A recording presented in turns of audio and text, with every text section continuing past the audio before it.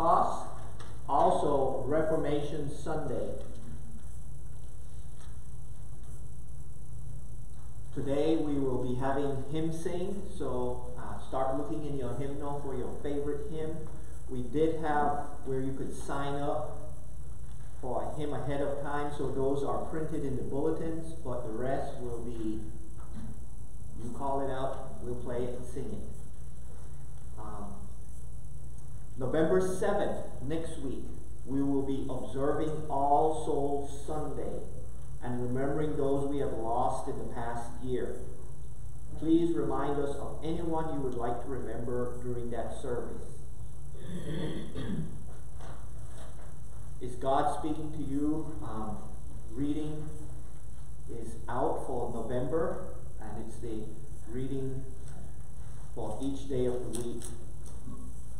The rest of the announcements are pretty much the same.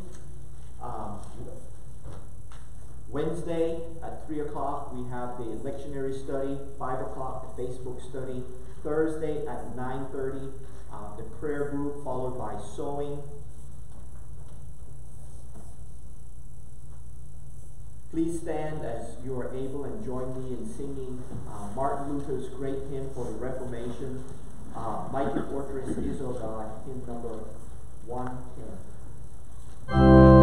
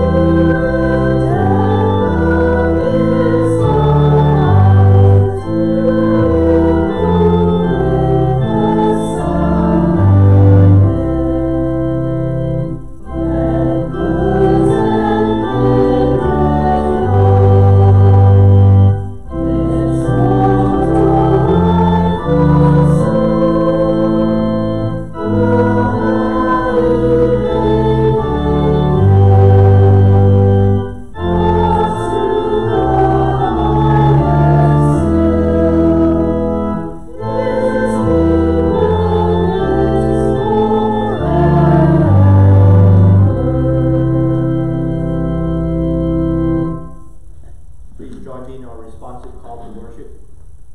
Praise the God of love. We rejoice in this abundant love. Praise the God of hope. We sing praise for this life-giving hope. Praise the God of new beginning. We give thanks for this chance at new life. Let us pray. O God, you are our God, and we come as your people on earth. Gather us in, that we remember the ties that bind us together in your love. Write your law upon our hearts, that others may find us to be generous and loving friends. Strengthen us by your Spirit, that we may live in love, a love that transforms our lives, even as we help to transform the lives of others. In the hope of your miraculous love, we pray. Amen. Please be seated. At this time, we will start picking hymns. Who wants to be first? 140. 440? 140. 140. Praise the Lord.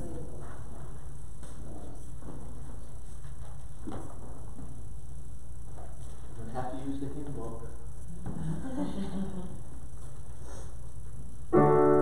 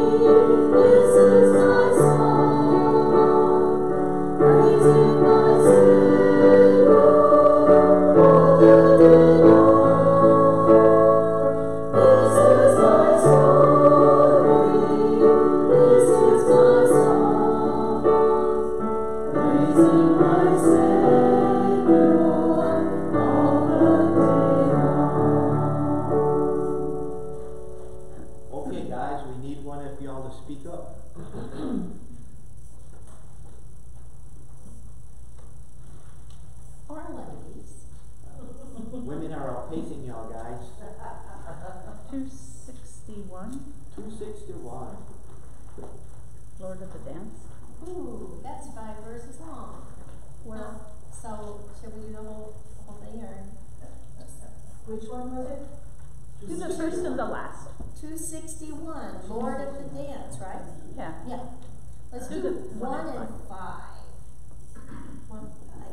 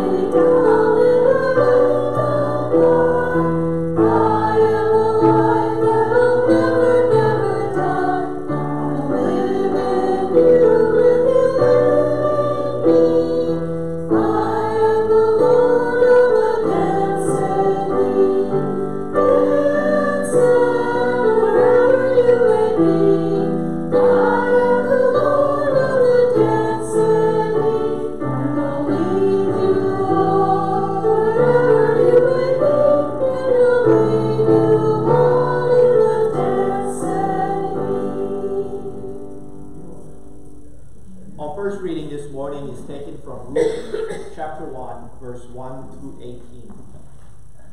In the days when the judges ruled, there was a famine in the land. So a man from Bethlehem in Judea, together with his wife and 2 sons, went to live for a while in the country of Moab. The man's name was Elimelech. His wife's name was Naomi, and the name of his 2 sons was Mahlon and Chilion. They were Ephraimites from Bethlehem, Judah, and they went to Moab and lived there. Now Elimelech, Naomi's husband, died, and she was left with her 2 sons. They married Moabite women, one named Orpah and the other Ruth.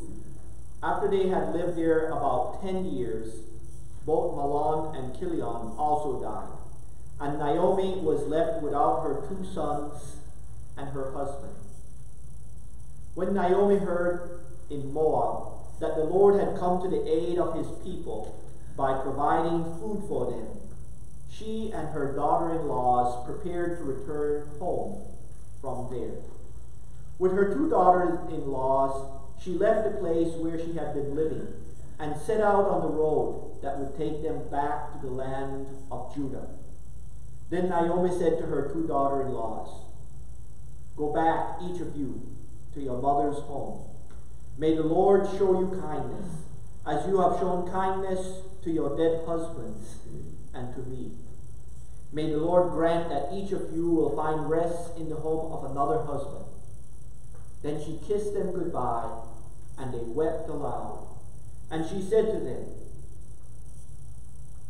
"We will go back with you to your people." But Naomi said, "Return home, my daughters. Why would you come with me? Am I going to have any more sons who can become your husbands? Return home, my daughters. I am too old to have another husband. Even if I thought there was still hope for me, even if I had a husband tonight and then gave birth to sons, would you wait until they grow up? Would you remain unmarried for them? No, my daughters, it is more bitter for me than for you, because the Lord's hand has turned against me." At this they wept aloud again. Then Orpah kissed her mother-in-law goodbye, but Ruth clung to her. "Look," said Naomi, "your sister-in-law is going back to her people and to her gods. Go back with her." But Ruth replied, "Don't urge me to leave you or to turn back from you. Where you go, I will go, and where you stay, I will stay. Your people will be my people, and your God, my God. Where you die, I will die, and there I will be buried. May the Lord deal with me, be it ever so severely, if even death separates you and me." When Naomi realized that Ruth was determined to go with her, she stopped urging her. Please join me as we read Psalm 147. Praise the Lord. Praise the Lord, O my soul. I will praise the Lord as long as I live. I will sing praises to my God while I have being. Put not your trust in princes, in mortals, in whom there is no help. Their breath departs, they return to the earth. On that very day their plans perish. Happy are those whose help is in the God of Jacob, Whose hope is in the Lord their God. who made the heaven and the earth, the sea, and all that is in them. Who keeps faith forever. Who gives food to the hungry. The Lord set the prisoners free. The Lord opens the eyes of the blind. The Lord lift up those who are bowed down. The Lord loves the righteous. The Lord watches over the sojourners. And upholds the widow and the orphan. But the Lord brings the way of the wicked to ruin. The Lord will reign forever. Your God, O Zion, from generation to generation. Praise the Lord. Our second reading this morning is taken from Hebrews chapter 9, verse 11 through 14. But when Christ came as high priest of the good things that are now already here, he went through the greater and more perfect tabernacle that is not made with human hands. That is to say, is not part of this creation. He did not enter by means of the blood of goats and calves, but he entered the most holy place once for all by his own blood, thus obtaining eternal redemption. The blood of goats and bulls and the ashes of heifer sprinkled on those who are ceremonially unclean sanctify them, so that they are outwardly clean.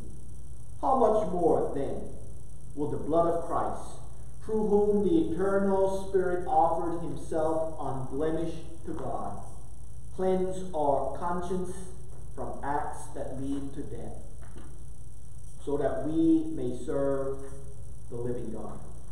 Please join me as we sing hymn number 328, Surely the Presence of the Lord.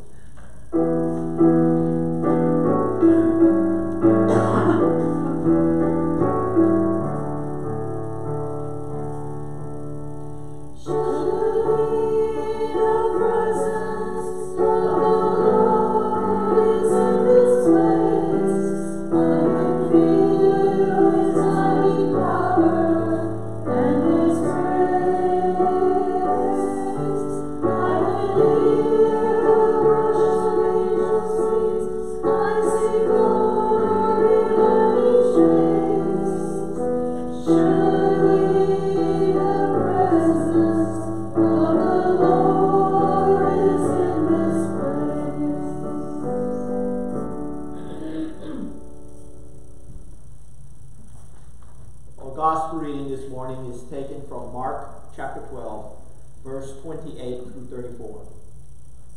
One of the teachers of the law came and heard them debating. Noticing that Jesus had given them a good answer, he asked him, "Of all the commandments, which is the most important?" "The most important one," answered Jesus, "is this: Hear, O Israel, the Lord our God, the Lord is one. Love the Lord your God with all your heart and with all your soul and with all your mind and with all your strength. The second is this: love your neighbor as yourself. There is no commandment greater than these." "Well said, teacher," the man replied. "You are right in saying that God is one, and there is no other but him. To love him with all your heart, with all your understanding, and with all your strength, and to love your neighbor as yourself is more important than all the burnt offerings and sacrifice." When Jesus saw that he had answered wisely, he said to him, "You are not far from the kingdom of God." And from then on, no one dared to ask him any more questions. The word of the Lord. Thanks be to God. Two passages that I really wanted to preach on. Obviously, the great commandment. Who would want to preach on love the Lord your God? Or the Ruth passage, where Ruth, even though Naomi gave her this situation where she said there's no hope, none of I having a kid, I'm too old, and yet Ruth declared that I will go with you. And it's famous, and it was even in my wedding vows. Rosalie tortured me for an hour when we got married. And she had 3 ministers. 3, not 1. And that passage, where Naomi said, "Don't urge me to leave you or turn my back on you. Where you go, I will go." And I've held her to it.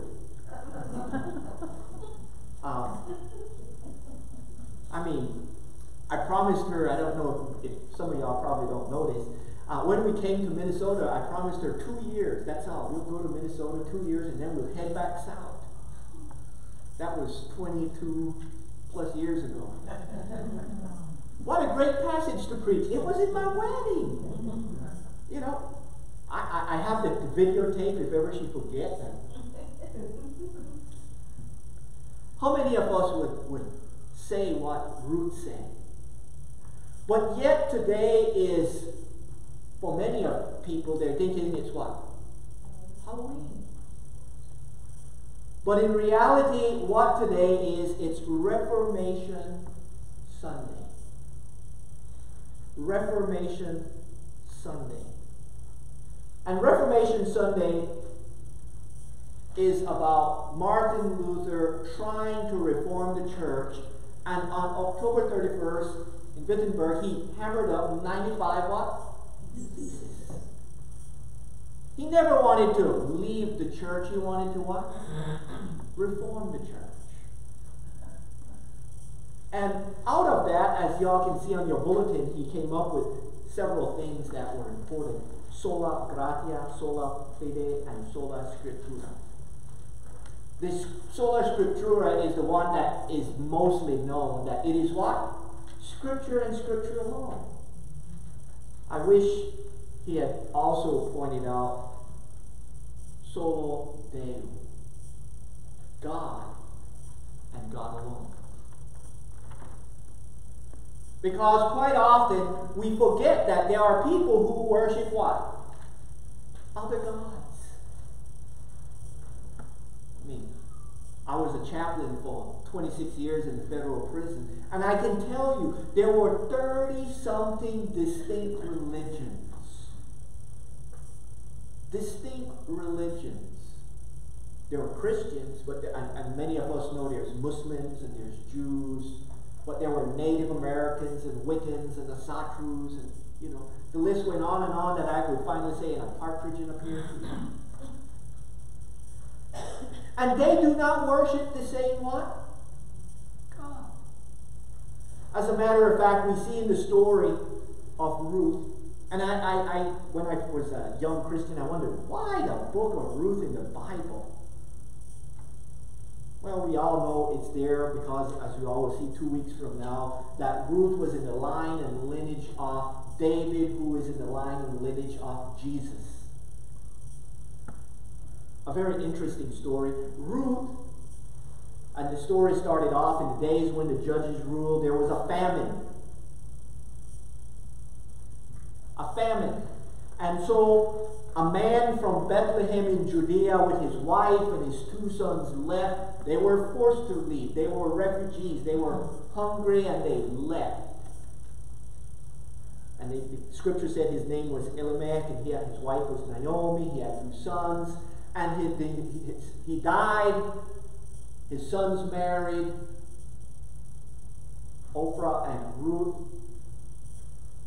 And they died. And the scripture said they lived there for 10 years. I'm not sure how to interpret that. 10 years after they got married, 10 years total. But for quite a while. And then Naomi heard that there was no longer a famine and she was heading back. But I want for us to be quite clear that these 2 sons married Moabites. And what that meant for us in simple terms is the Jews believe in one God, the living God. The Moabites, on the other hand, believed in what? Different gods. As a matter of fact, they believe in polytheism. Polytheism meaning many gods.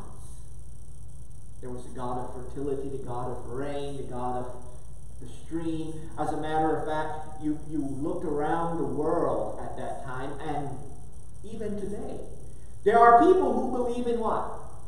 Different gods. And in this encounter, we see that Naomi is going back, and she tells her daughter-in-laws, it's best for y'all to go back. There's no hope. I'm too old. I can't. And even if I had 2 sons this very day, got pregnant 9 months later, they'd have to grow up. Y'all would be too old. Go back. And we see that Ophrah kissed her mother goodbye and left. But as we read it, listen to what she said. Go back to your what? To your family and to your gods. Because they believed in polytheism. Gods. Ruth was a Moabite. She worshipped many gods. But in that declaration, she said, do not urge me to leave you or turn. For where you go, I will go. Where you stay, I will. Your people will be my people, and your God, singular, will be my God. Naomi had an influence on Ruth that she realized that this polytheism idea is not the right religion, even though she was born and grew up in it. That it was far more important to believe in the one true living God. And she goes on and said, where you die, I will die. And that the Lord deal with me. In the Psalms, we read about this God. We see it says, praise to the Lord, the God who what? Created the heavens, the earth, and all that is in it. And so there were two different belief systems. One where many gods created specific different things, or one where there's only one God. And we see that encounter in the gospel today. Jesus was teaching, and the Pharisees, the Sadducees, different ones came up and asked him questions, trying to entrap him. And he said one of the teachers of the law came and heard them debating, discussing all these different things. Noticing that Jesus had given them good answers, he thought, maybe I could come up with a question, since I'm an expert, a teacher of the law. And this was a question. Of all the commandments, which is the most important? Of all the commandments. And most of us immediately jump to the conclusion there's only what? 10 commandments? Well, for the Jews there were over 300 and something commandments. And so the question is, of all these commandments, which is the most important? And Jesus answered with a very important passage. And it is called the Shema, found in Deuteronomy chapter 6, verse 4. And it's quoted not only in Mark, but in Matthew. And it says, Hear, O Israel, the Lord our God, the Lord is one. And love the Lord your God with all your heart, with all your soul, with all your mind, and with all your strength. And the second is to love your neighbor. But here is the point. And the scripture went on and said, the well said teacher, that's what the teacher of the law said, you are what? Right in saying that God is one and there is no other beside him.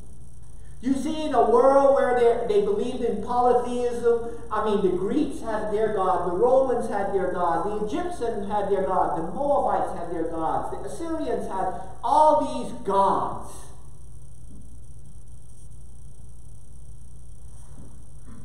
Recognizing that there is only one God, one true living God, who created everything.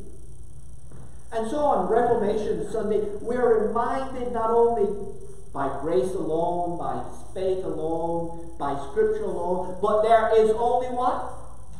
One God who we believe in. The one God, the one living God who created all things.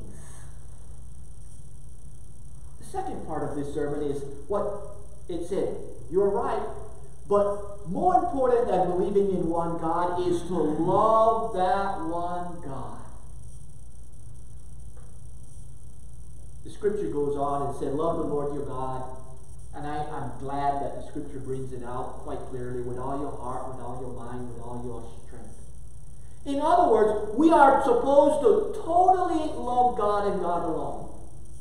In the midst of all the distraction, and I know, Rosalie points out I'm like a little kid, Christmas time, something shiny, and, we're all like that in some ways. Get distracted. But the point is, we are to love God and God alone. With our entire being. I especially like that it points out God is Trinity. We are a Trinity. God made us in his image and his likeness. We are spiritual beings that have a mind and have a body. And that's what that scripture points out. Love the Lord with your entire being, with your soul, with your mind, and with your strength. My third point, this is a 3-point sermon, if y'all haven't picked it up yet. My third point is that not only are we supposed to believe in this one God, and not only are we supposed to love him and him alone, but in order to truly be Christian, we are to love what? Others as ourselves. Because here's the thing. God loves all people, regardless of who they are. Bible clearly teaches, for God so loved the what? The world. Not just white people, black people, all people. Not, we make all these distinctions. Not just people who attend church. God loves everybody. In the Psalm, it points out, the Lord not only loves, but He cares for everyone. And as we read, the Lord lift up those who are bowed down. Are there people, let me translate that, people who are faced with problems. They're bowed down. I don't know if you understand what bowed down means. For 26 years while working in the prison, we had a lot of mental health people. And you could always tell a person who lived in the mental health building because they were bowed down. This is how they did. They're bowed down. Life was heavy for them. They were bowed down. And it says, the Lord lift up those who are bowed down. The Lord loves the foreigners, the widows, the orphans. The Lord loves who? Everybody, and especially those who are the least. Think about it. Widows. Naomi became a widow. Her two daughter-in-laws became what? Widows. And in a male-dominant world, by no fault of theirs, their husbands died. Now all of a sudden they were left widows, without land, without means. And the scripture makes it quite clear. God loved widows and orphans. Orphans, even worse off than widows. At least widows are adults. They can try to... Orphans, little kids. God cares. And here's the point. There is only one God. We are to love Him with our entire being. And in order to serve Him, we are to love others regardless of how different they are from us. The word of the Lord.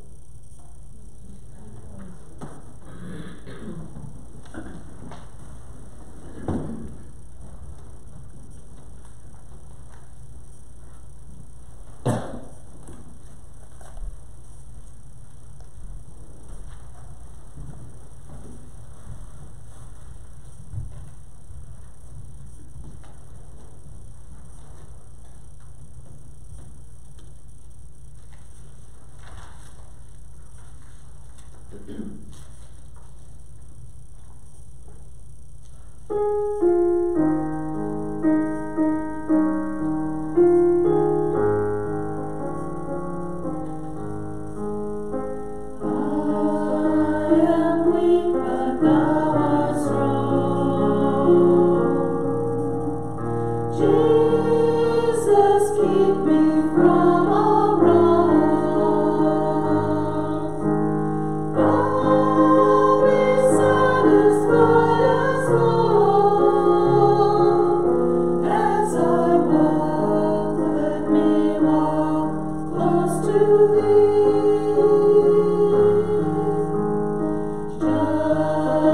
a closer walk with thee.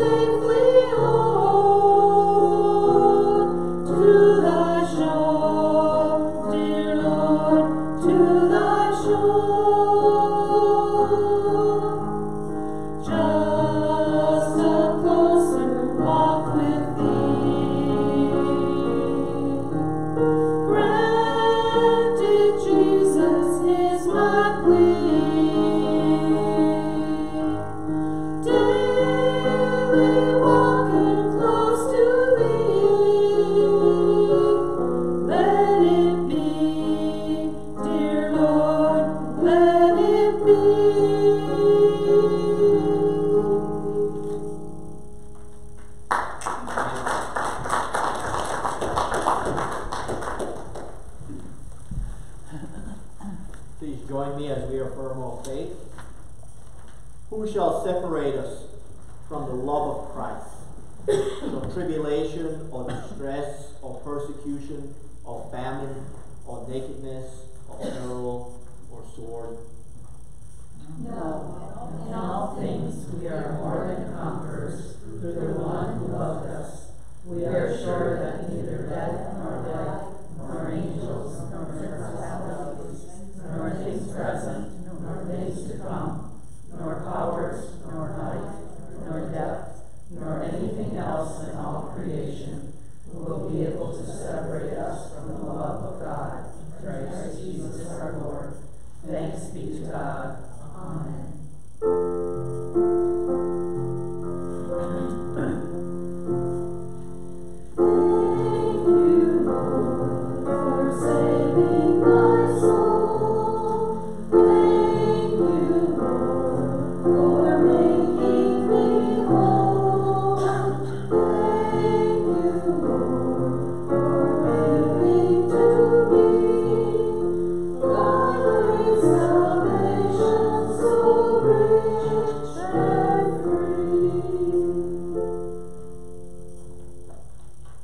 This week, the church prays for the church in Canada and the United States of America. We also have a prayer request that we received from Ken and Donna Fluke. Their granddaughter, Michaela, gave birth to their great-granddaughter, Violet, on September 13th. And they recently found out that Violet had cataract and a film on both eyes and can't see. She will be going through surgery on the 28th to put in contact lens and to remove the film. They asked for prayers for Michaela and for Taylor and for Violet, as well as the surgery and the surgeons involved. Violet will have to have several surgeries to correct this problem. We ask for prayers for all involved and continue to pray for Donna and Ken themselves as they are sick. I did talk to Donna, and the little baby did have the surgery, and all went well on the one surgery. So Continue to pray for Violet. Anyone else? Roger Johnson from Rogers Repair in Durham asked for prayer. He was diagnosed with prostate cancer. It's quite aggressive, and they are taking hormone therapy right now. So remember Roger and Mary. Anyone else? I have two things. One, if you will keep my son Zachary in your prayers. He's healthy, but he's working every day of the week, like 13-hour days, to help get a surgery OR room, the electricity put into it at Sanford, and so they're working a lot of hours. And my second one is if we'll pray for my godson Derek. He is my sister Lynette's son, but he has fallen away from Christ. And I was so hoping when he came home for his mom's funeral, he would attend, but he wouldn't. So we'll just pray that the Lord can bring him to his knees. Anyone else? Let us go to the Lord in prayer, followed by a time of silent prayer and confession, followed by the Lord's Prayer. Loving God, the one true God, the only God, beside you there are no other. We come this day and worship you and praise you. We sing songs of praise to the Lord God Almighty. We're reminded not only in song but in word that you are God who created the heavens, the earth, the sea, and all that is in it. A God who cares for everyone. The widows, the orphans, the foreigners, the bowed down. Lord, even when we go astray, you continue to love us and care for us. You allow the sun to shine on the just and the unjust. You allow us to prosper in spite of our sin. And this day, O Father, we are reminded, as it is Reformation Sunday,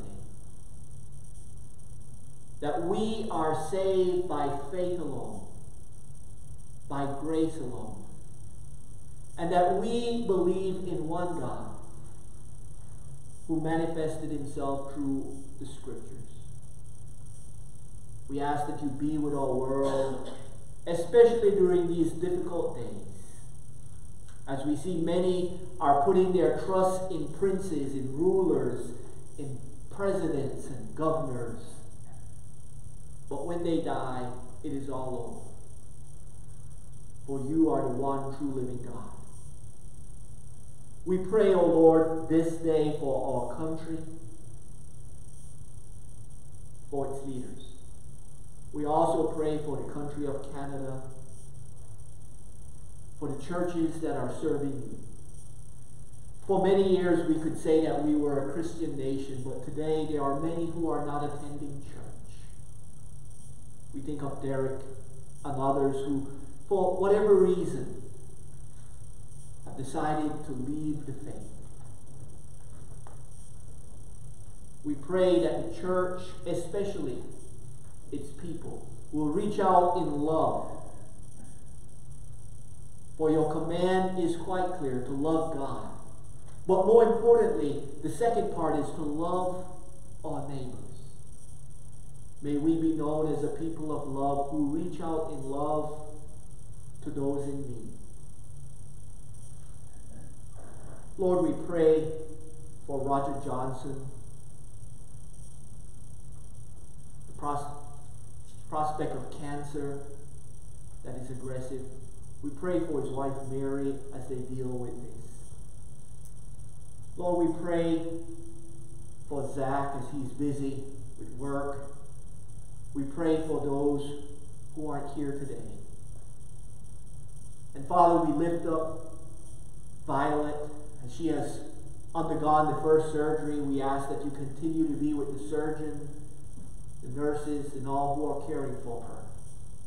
We lift up Ken and Donna. We lift up others who are sick. And Father, now we pause for a moment of personal prayer and personal confession.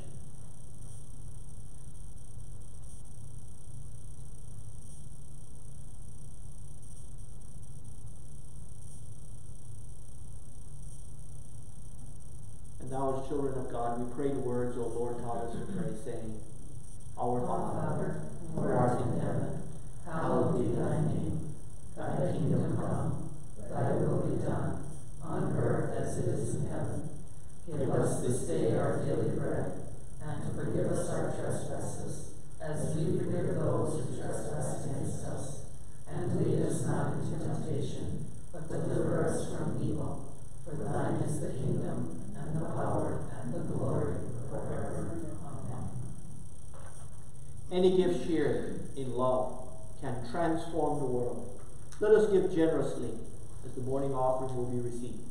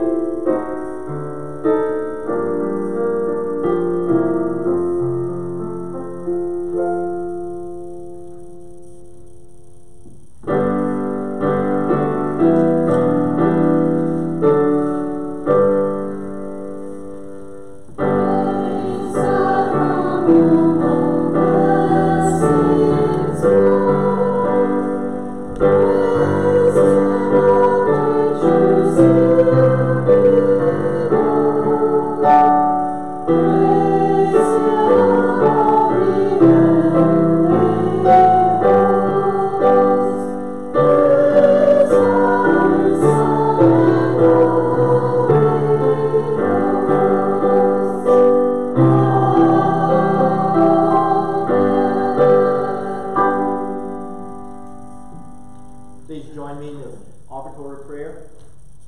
Let love flow through these offerings, that they may become gifts of God for the world. Amen.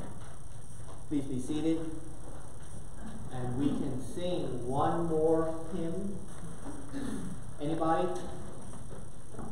593, Here I Am, Lord. 593. How much would you like to sing? Let's do 1 and 3. Okay.